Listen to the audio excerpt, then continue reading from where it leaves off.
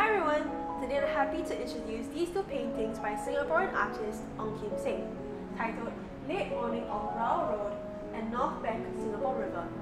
As one of Singapore's most eminent watercolourists, Ong is best known for his depictions of Singapore scenes. With fantastic precision and a keen mastery of his craft, his works are strikingly precise. As a self-taught artist, he has spoken about painting the same scene over and over again as a means to track his evolution as an artist and of the Singapore landscape. In this first work, titled Late Morning on Rowell Road, he depicts Rowell Road, which has since been designated as a conservation area due to the beautiful shophouses and busy street lanes.